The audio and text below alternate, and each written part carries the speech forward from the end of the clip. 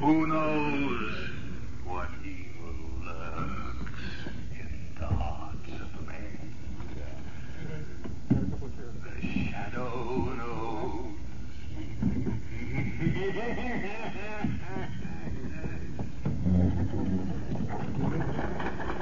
Blue Coal presents The Shadow, the man of mystery who strikes terror into the hearts of shopsters, lawbreakers, and criminals.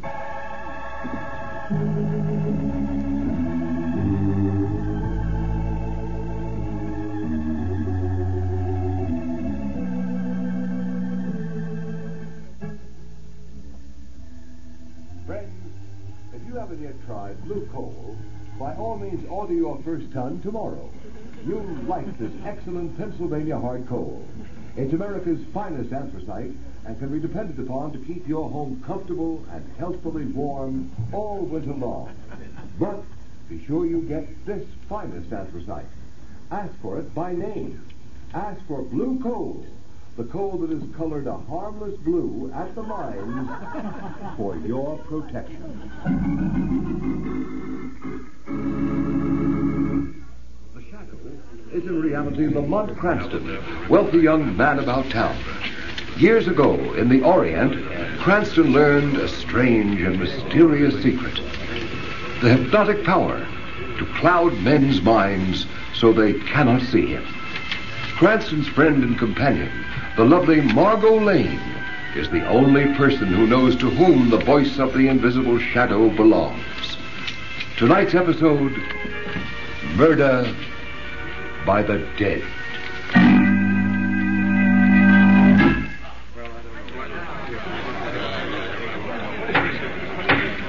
The court will come to order. The court will come to order. The prisoner will stand. Peter Swift, you've been found guilty of willful and deliberate murder after a fair and impartial trial. Have you anything to say before sentence is pronounced upon you? Yeah. I got something to say. Very well, be brief. Oh, I'll be brief, all right. You think you're going to kill me, but you ain't. I'll get you, yes, you up on the bench there, and I'll get that district attorney, too. And just for good luck, I'll get the foreman of that crooked jury that railroaded me. Do you understand? Perfectly. Your threats against the district attorney and the foreman of the jury will, I am sure, go as unnoticed as your threat against myself. Peter Swift, I hereby sentence you to be taken from here to the place from whence you came, and that there you be executed in the manner provided by the law. And may God have mercy on your soul. You will hang me, will you, you old fool? I'll get you, all three. And if I can't get you living, I'll get you dead. Take him away.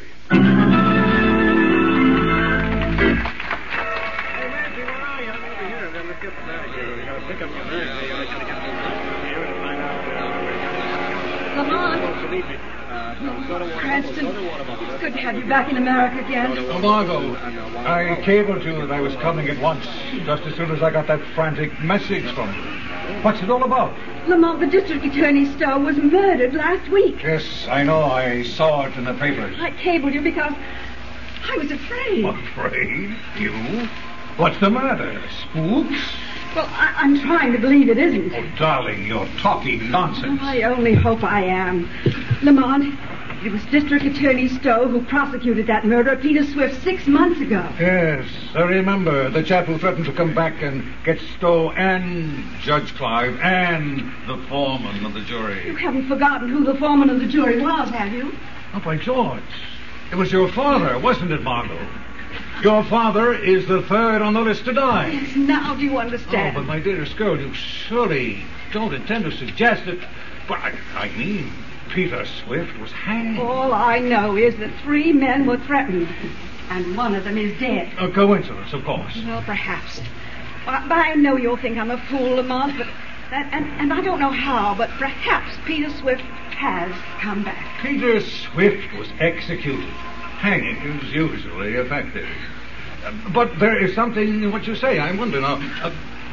So we're asked to believe that Peter Swift has come back from the land of shades to kill 3 men. 3 were threatened. 1 is dead, murdered. The killer must be, then, a ghost, a shade. Well, my dear, I suppose there's only one thing that can be opposed to a shade. And that is? A shadow. My dear Margo, a shadow.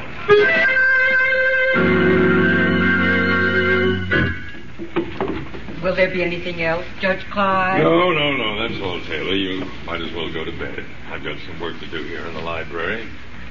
May keep me up for quite a while. Yes, sir. Good night, sir. Poor Stowe. I wish I could forget him. What's that? What's that? Who opened that window? You! Oh, yes. You see me, Judge? Peter Swift? But this is impossible. Oh, the dead has come back to keep my promise. You're mad. Or I am. Ghosts ain't never mad, Your Honor. Ghosts? But that can't be. Don't say well. Oh, you would you?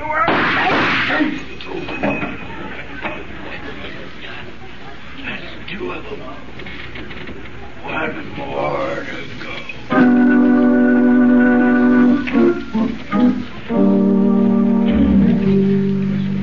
Cardona, you got that Clive housekeeper outside? Yes, Commissioner. Well, shoot her in. I'll get to the bottom of Judge Clive's murder if it's the last thing I ever do. Come in, Taylor. Commissioner Weston wants to talk to you. Oh, yes, sir. Mrs. Taylor, Yes, sir. I want to check your story. You told Sergeant Riley you left Judge Clive in his library about 11 o'clock? Yes, that's right, sir. Then what did you do? I locked the front door, and then I started to go up to bed. Go on. As I was passing the library door, I heard voices inside, so I listened. You see, I had let no one in, as I was surprised. Don't apologize. What did you hear? I heard a hushed voice, and then there were 2 shots, and the bell jangled. Now, you tried the door. It was locked. So you ran around outside the house to the window, which you found open, right? That's right, sir. What kind of a voice was it you heard? Well, it was a kind of a hoarse, whispering voice. I couldn't make out what it said. I see. All right, Mrs. Taylor, that'll be all for the present. Oh, yes, sir. Commissioner Weston. Yeah. You think the Cardona. shadow murdered Judge Clive? I don't know. Commissioner Weston speaking. You. So, you recognize my voice, Commissioner. I'm flattered. I wish I could get my hands on you. Get your hands on my shadow. Come, Commissioner. What do you want? As usual, just to be helpful. I can do without your help. I wonder. However, I've got a little suggestion for you. Have you ever thought of exhuming the body of Peter Swift? Peter Swift has been dead for 6 months. What do you want me to do? Get you a lock of his hair? Trace this conger. Don't bother. I'm walking from a booth at Union Station, and I'll be gone before you can get anyone here. No, Commissioner, I don't want a lock of Peter Swift's hair. Even if I did, I suspect you couldn't get it for me. I imagine he's still wearing it. Yeah, maybe. In his car. I wonder. District Attorney Stowe and Judge Clive have been murdered. There's only Mr. Lane left. I don't believe in ghosts. No, but you believe in his shadow, don't you? Hello. He's hung up. What was that all about? Cardona, get an order for the exhumation of Peter Swift's body.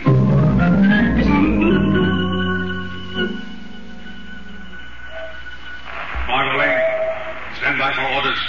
The police are on the right track, but they may be too late. Go to the Warden State's prison. Pose as a newspaper reporter. Find out what disposition was made of Peter Swift's body following his execution. Hurry. Every second counts.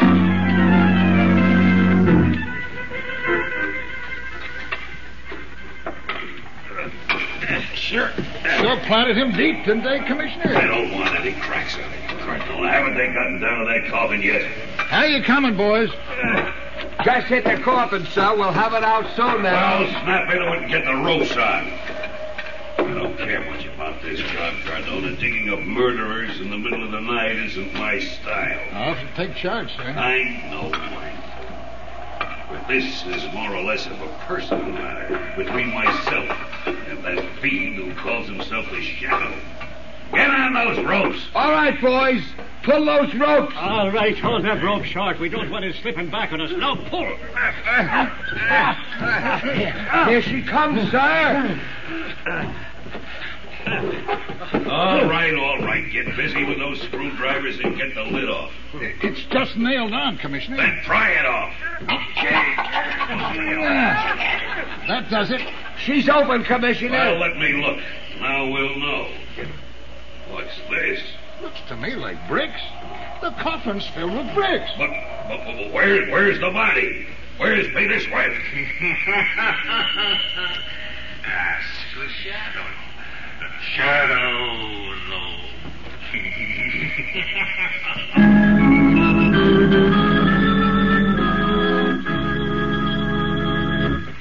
While we're waiting for the Shadow, I want to pass on a bit of advice of particular interest to all homeowners. If you're anxious to cut down your doctor's bills this winter, to keep your family free from a lot of sniffles and colds, then by all means burn anthracite or hard coal, because anthracite is the healthful fuel. It gives steady, even, healthful heat, in contrast to the flashy kind of heat you get from the on and off types of quick-burning fuels. And friend, don't forget this point. Furnaces, cook stoves, and space heaters in this section of the country were especially designed to burn anthracite. And to get America's finest anthracite, ask for blue coal. Blue coal burns long and evenly, with the furnace dampers practically closed. There's no waste up the chimney. It gives economical as well as healthful heat. Blue coal is mined by the Glenalden Coal Company, the world's largest producers of Pennsylvania anthracite. It is laboratory tested at the mines for purity and for uniformity of size. If you have never tried blue coal, place a trial order tomorrow. You'll find the name of your nearest blue coal dealer listed in the Where to Buy It section of your classified telephone directory under the name Blue Coal.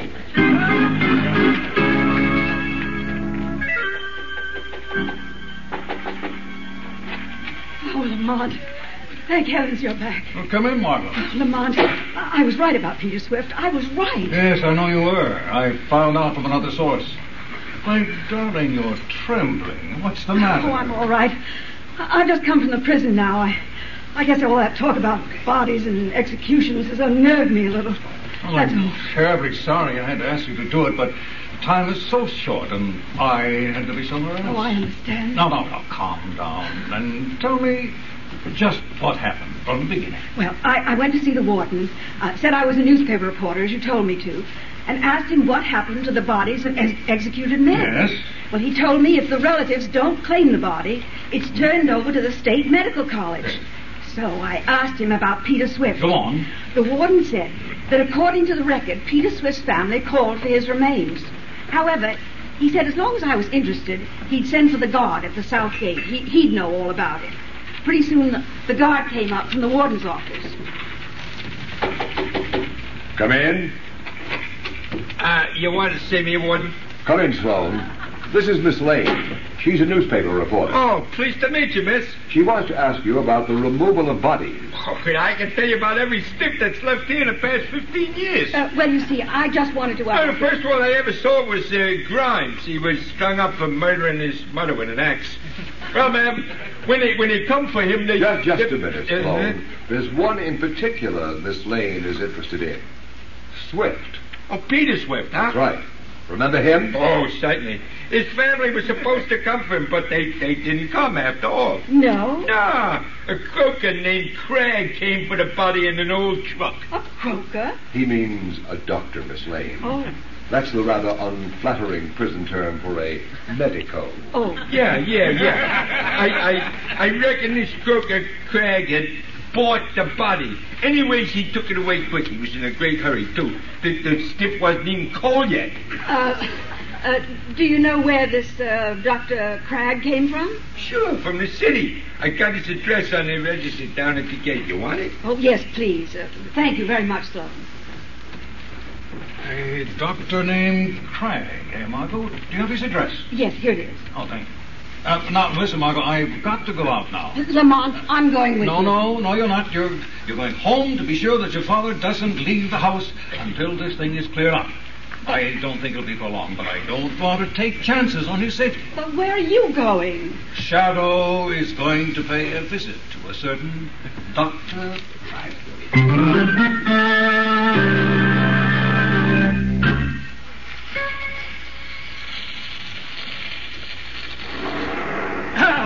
The solvent! At last, I've got it! Dr. Cragg? Huh? Who was that? Who spoke? Does it matter? I'm right here at your elbow. You lie. I'm the only person in the room. No, you're not, Doctor. But I wouldn't turn around to find out if I were you. Where are you? Where's that voice coming from? I can swear there's no one else here. Then you must be having hallucinations, mustn't you, Doctor? I'm sane. Sane. I'm sure you are, but you can't see, that's all. What do you want? Just a favor at a price. A good price. How much? $20,000? Yes, a good price. Well, I've got a friend booked to hang on the 23rd of this month. What's that got to do with me? Well, I guess. 20 grand. Who's your friend? His name is Louis. Three-fingered Louis. Well, what am I supposed to do about it? Perhaps you could keep him alive. So, why come to me? Drop that gun, Doctor. I've got you covered. You dirty... You can't shoot the shadow. Shadow? You don't mean... Yes, I mean the shadow, Doctor. The shadow just wants a little information. You won't get it. Little information as to how you resuscitated Peter Swift. Brought him back from the dead, if you prefer the term. I won't tell you. And restored his broken neck. I did it. I've proved I can do it. But it's my secret.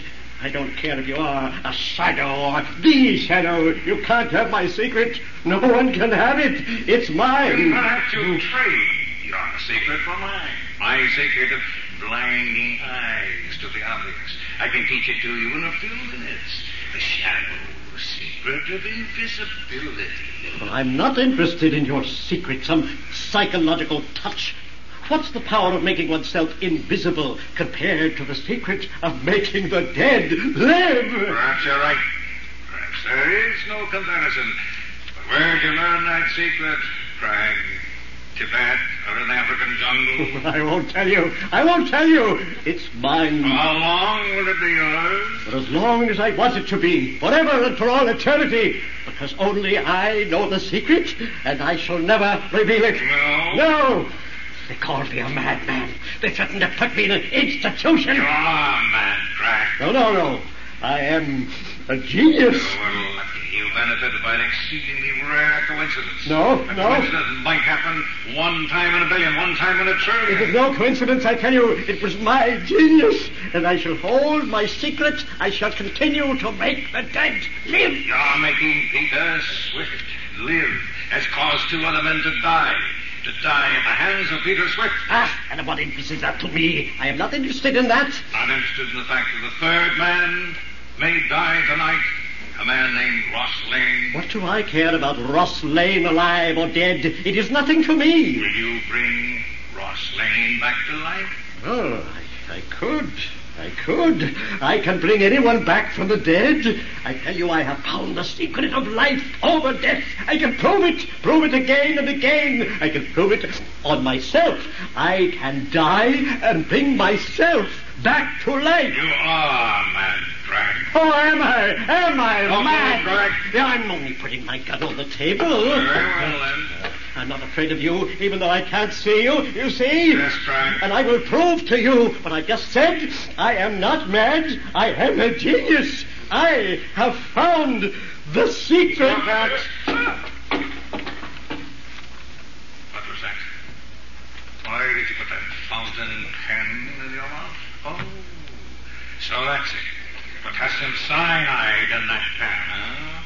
And you think you'll bring yourself back to life, huh? Oh, Craig, you were a fool. You were a madman. So now, there's the shadow against the ghost. Ghost of Peter Swift. But never the ghost of Dr. Craig.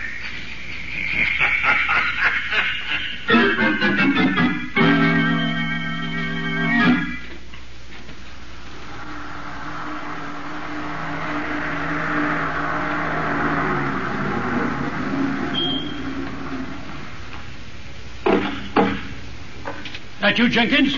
Good. I'll be right out. But Mr. Lane, sir, Miss Margo left strict instructions that you were not to go out of the house. Oh, she did. Well, when she comes back, you tell her I went out. I'm not going to be ordered around by my own daughter as if I were a child of 3. Ridiculous. I can take care of myself. Open the car, Jenkins. But Mr. Lane, the danger my eye. I'm going straight to my own club. It's my own car with my own chauffeur. The club, Jenkins. Yes, sir.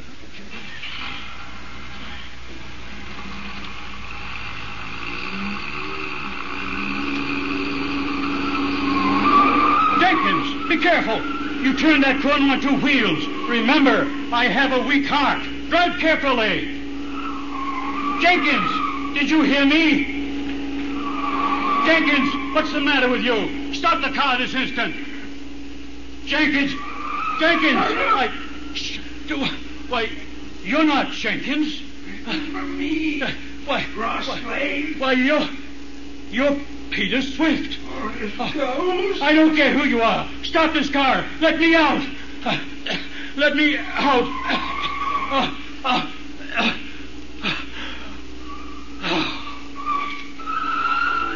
Fool. Went and croaked by himself. Scared to death. Well, save me the trouble. I wouldn't be too sure of that, Peter Swift. What's that? Ross Lane is unharmed. He's only thinking. He has a weak heart. Who's that? Where are you? Don't tell me you didn't know you had a shadow as a passenger, too, Peter? The shadow? Yes, the shadow. What are you going to do? I think you'd better stop the car, Peter, and then I'll see that the proper authorities get you again. And this time there'll be no Dr. Kraft. Yeah. Well, this time they don't get me. No? Shadow or no shadow. I'm driving this car. And you don't dare touch me if you do. And when they get you, Peter, they'll take you up on that little platform and blindfold you. And then they'll put the noose around your neck. It'll be hard for them to find you. Your driving is positively reckless, Peter. I think the emergency brake is indicated.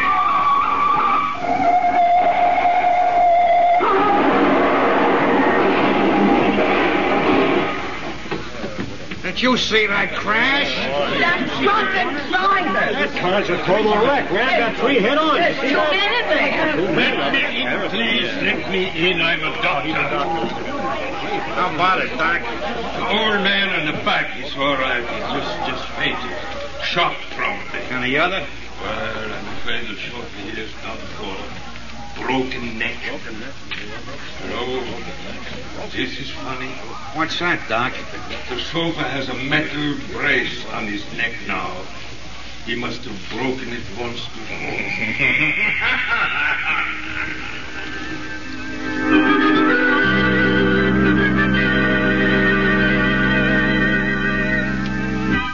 Well, there he is, Peter Swift. The only guy that ever died twice. Yeah, we're giving him a swell funeral, all right. I bet there's guys from every mob in town, right in this room. It only look natural. Waste of natural. And cast your lamps on the reed. Yeah, Peter liked flowers. They used to let him mow the grass and sing. Who sent this little bunch of funny blue flowers? Huh? Oh, them is forget-me-nots. Well, ain't there no card? I guess there is at that. My gosh. Look here. What does it say? The shadow.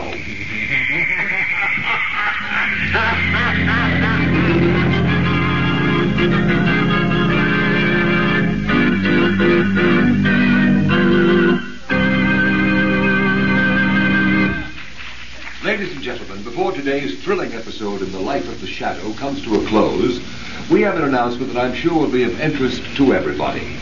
Beginning today, Mr. John Barclay, our blue coal heating expert, will give a series of practical talks on the subject of automatic heating.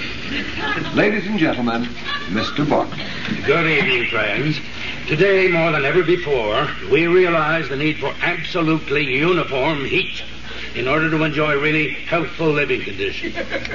However, many people are under the impression that it is necessary to spend huge sums of money and install elaborate equipment in order to have this uniform heat.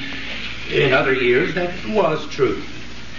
But today, you can have uniform heat 24 hours a day for as little as $18.95. That's the price of a blue coal automatic heat regulator.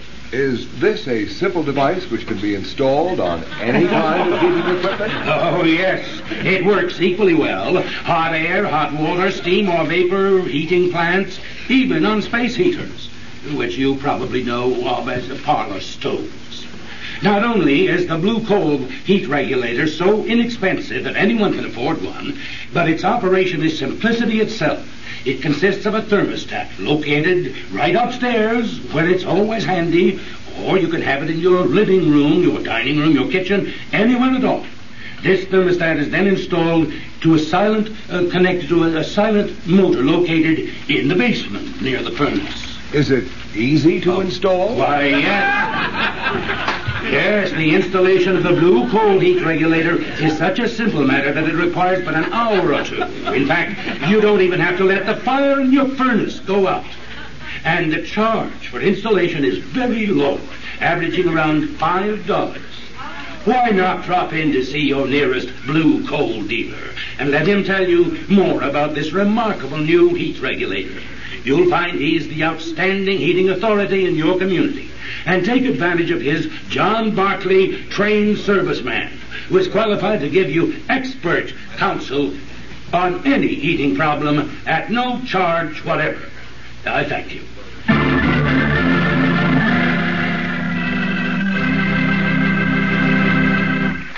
The story you have just heard is copyrighted by the Shadow magazine. Any similarity to persons living or dead is purely coincidental. Weed of crime bears bitter fruit. Crime does not pay. The shadow knows.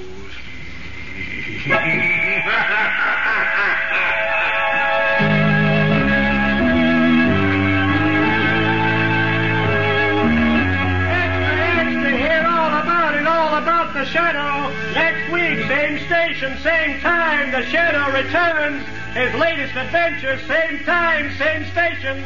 Extra, extra, don't miss it. Extra.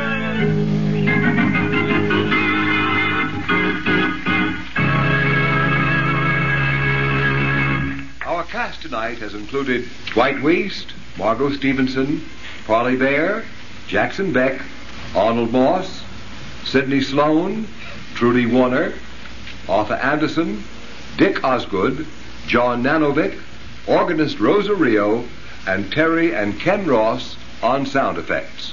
Is there another name I should mention? And